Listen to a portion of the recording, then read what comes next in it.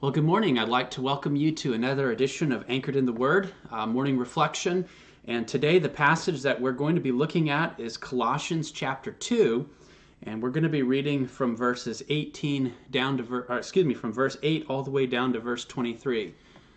If you're joining us this morning, please take your Bibles and turn to Colossians chapter 2, verses 8 through 23 for our morning reflection.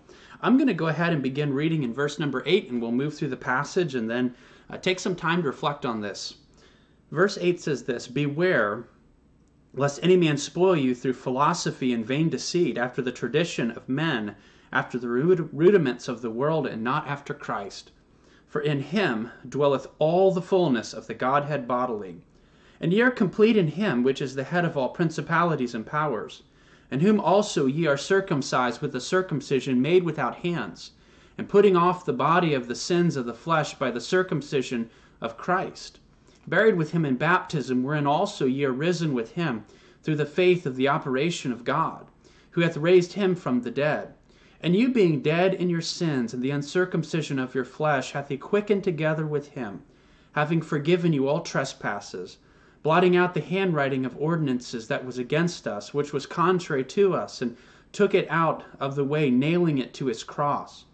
And having spoiled principalities and powers, he made a show of them openly, triumphing over them in it. Let no man therefore judge you in meat, or in drink, or in respect of holy day, or of the new moon, or of the Sabbath days, which are a shadow of things to come, but the body is of Christ.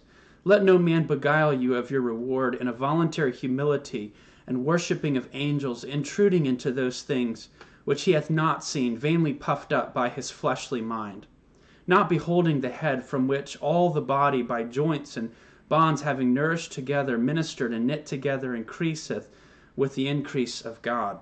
Wherefore, if ye be dead with Christ from the rudiments of the world, why, as though living in the world, are ye subject to ordinances?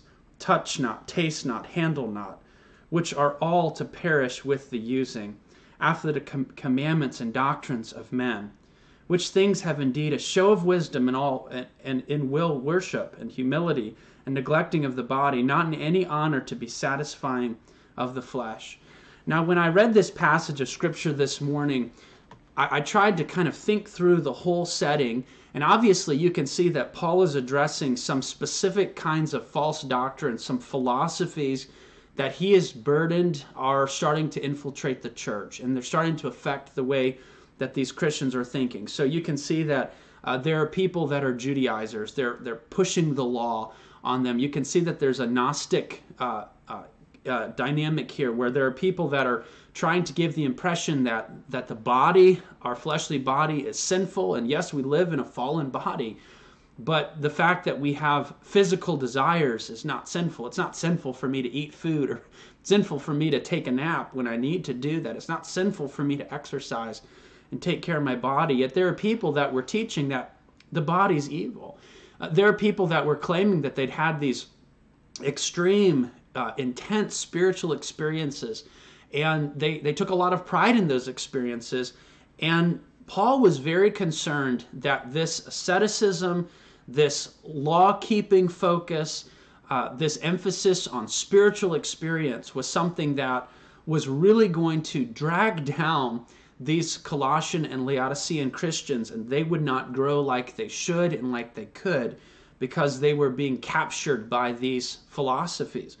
And so the summary that I think we could write down for this passage is that we should not let people who boast of remarkable spiritual experiences and live lives of extreme self-denial convince us to follow their ways, abandoning the only source of true spiritual growth. I think that's really what Paul was trying to communicate to those Christians, and really what we should take in the big picture of this study.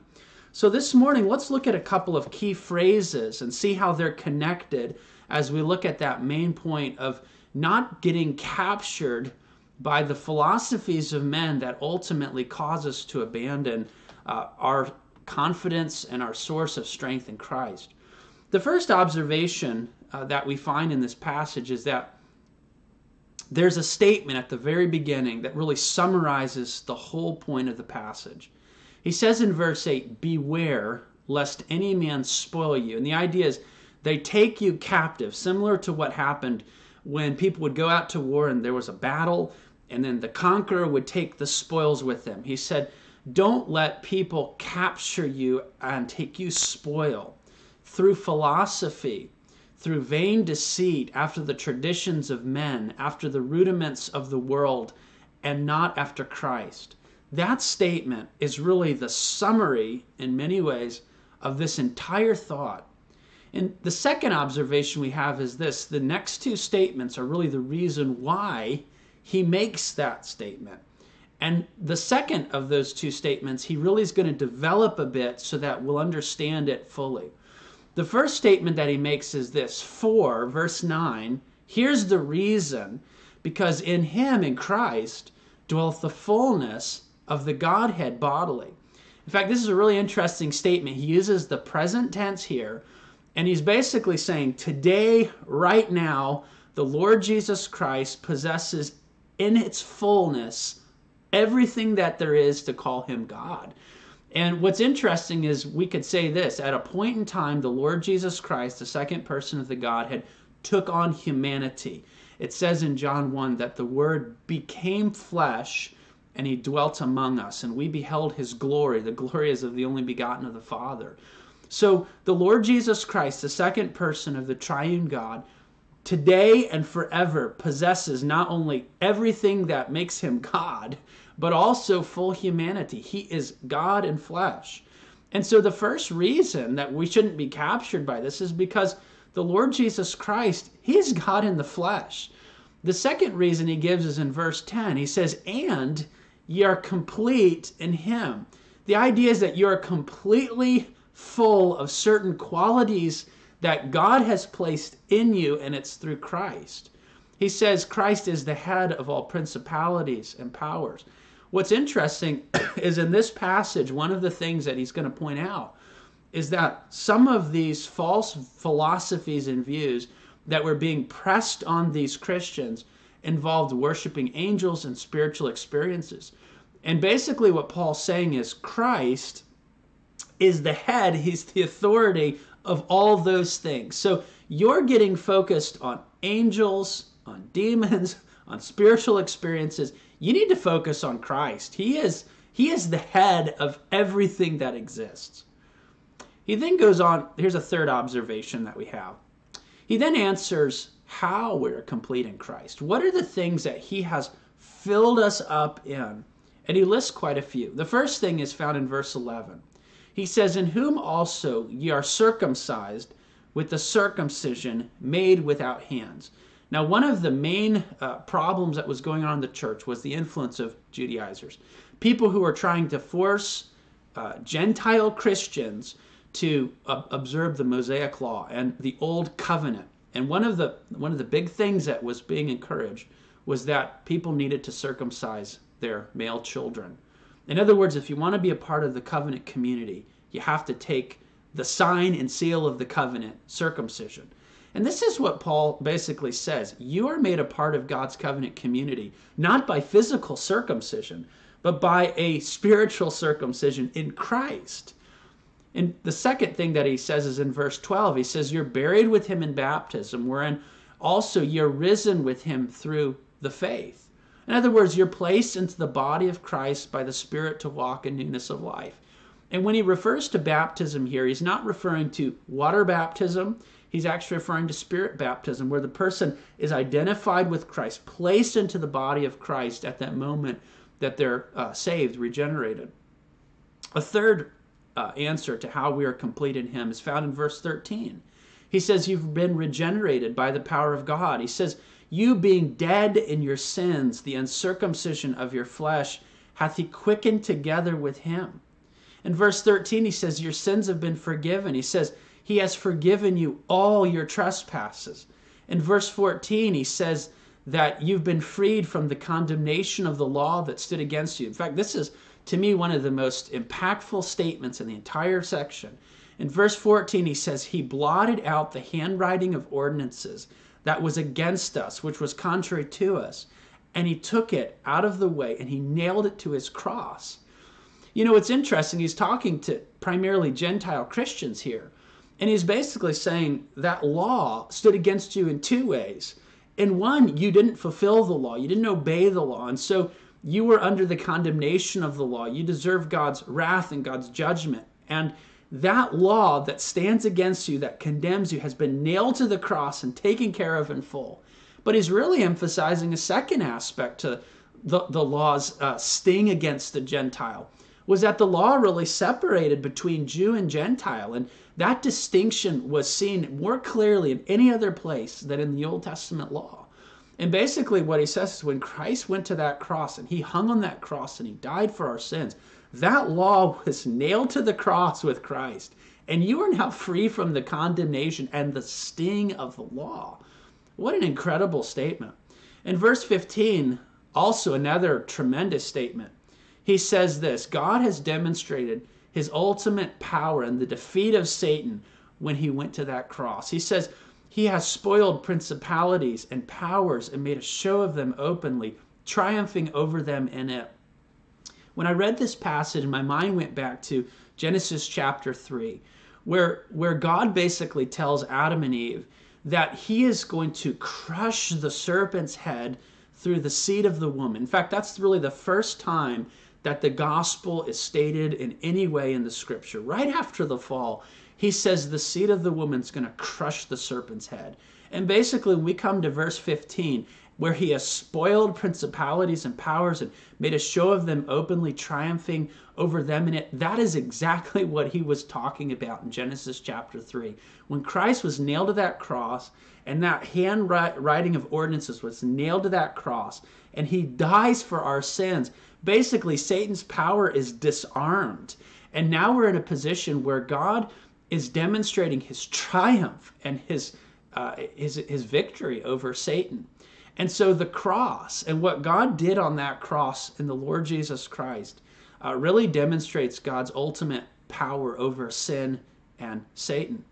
And so when we talk about the reason that we are complete in him, he gives you a whole list of those things. We then go to a fourth observation. He addressed a series of specific applications in light of those in light of those truths. In other words, Paul is saying, look, there are two reasons why you need to not get lured and captured by these philosophies that are empty, that are vain, that ultimately are causing you to become captive. He said the first reason is because of who Christ is. In him dwells all the fullness of the Godhead bodily. He said the second reason is that you're complete in him. And here's a list of all the ways that he has completed you, that he has filled you up. He then goes on to say this: well, based on those truths, this is how you apply it in the situations that you're dealing with right now. Here are specific ways that you are being captured and you need to resist those temptations. Here they are. First of all, don't let people shame you to go back under the Mosaic law. In verse 16, he says, let no man, therefore, judge you in meat or in drink or in respect of a holy day or of new moons or of Sabbath days. That statement is basically saying, look, the people that are trying to entice you and capture you to go back under the Mosaic law, saying you can't eat pork, you can't eat shellfish, you got to follow the Sabbath days.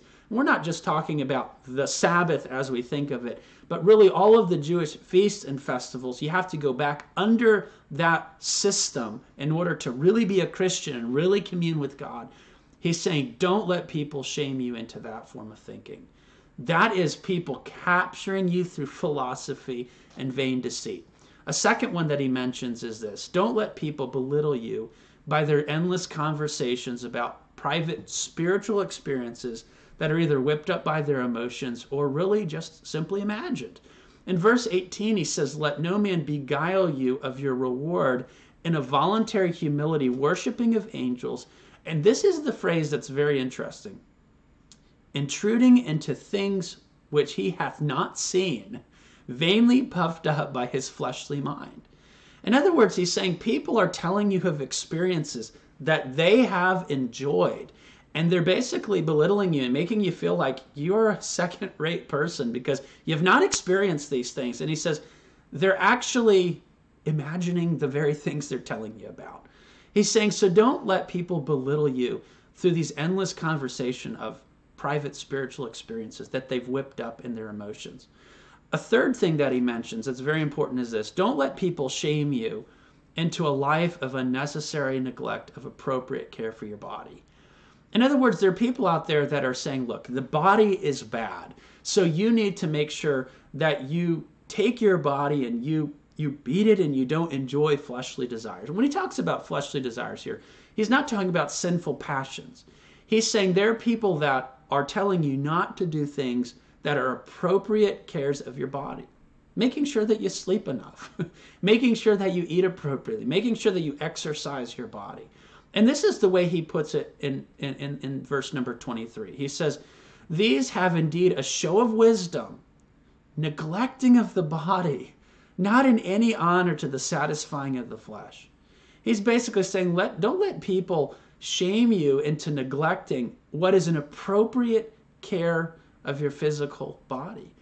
You know, it's interesting, during a major part of church history, there are people that believe the only way you are a truly spiritual person if you're willing to be a monk who lived in a monastery or a nun who lived in a convent, where you were denying your fleshly desires. You weren't going to get married. You're going to live a life entirely dedicated to God. You would rise early. You would go to bed late. You would fast. You would pray.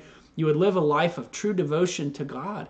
And the truth is that that form of thinking is in complete contradiction to what Paul is telling these Christians. The truth is that God has given us richly all things to enjoy. And when we enjoy what God has given us in the light of eternity as good gifts as his hand, we bring tremendous glory and honor to the Lord in those things. So here's the question, observation number 5. What was the main point? Well, the main reason Paul warned these Christians of these empty philosophies was not only because he knew that these philosophies would enslave the people, but here's the key: they replaced the only actual source of nourishment for the soul. In other words, Paul's saying it's not just that you're being lured and enticed. It's not just that you are being enslaved by these philosophies that don't come from God, that come from the imaginations of men. He says, but they are replacing the true source of spiritual vitality.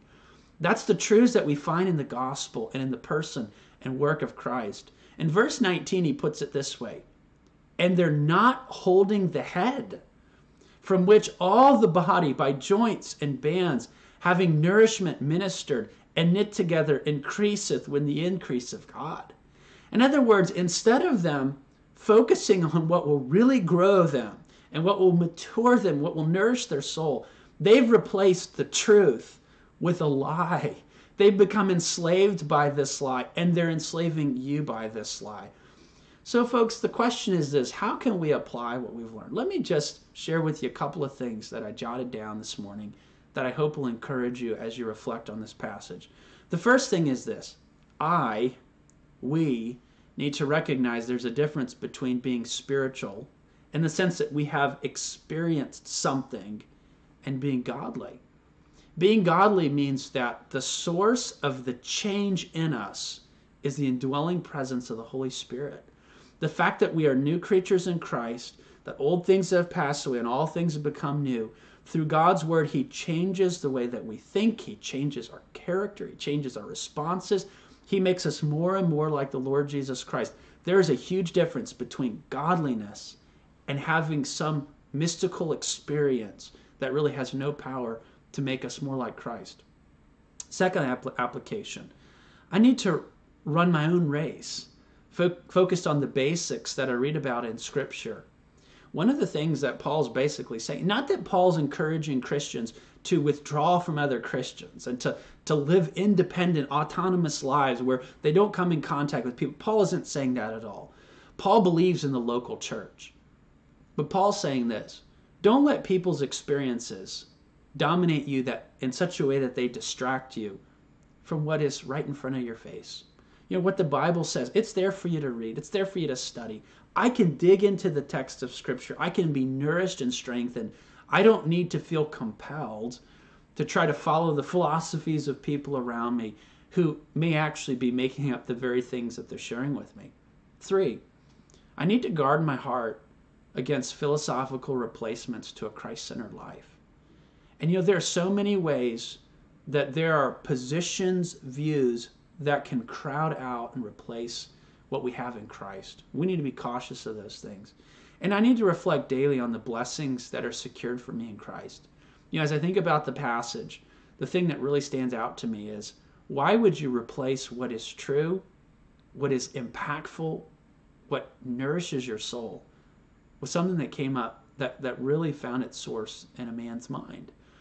And the Apostle Paul is just pressing that on our souls. We need to reflect deeply on the blessings that we have in Christ. Let's just bow together for a word of prayer and thank God for the time we've spent together. Father, it has been a wonderful time of reflection as we think about the text in front of us. I pray that every person who has the opportunity to listen to this encouragement from your word would be blessed by it.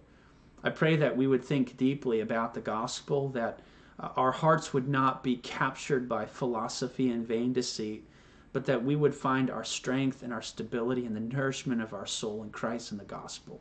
We ask for your blessing on each person that has the opportunity to hear this today, and we ask it in Christ's name. Amen. Well, thank you so much for joining us. I hope that you have a wonderful morning, and I know it's raining a little bit here in Maryland, but it's going to be a wonderful day, and I'm thankful for the opportunity to get to see you this morning. Bye now.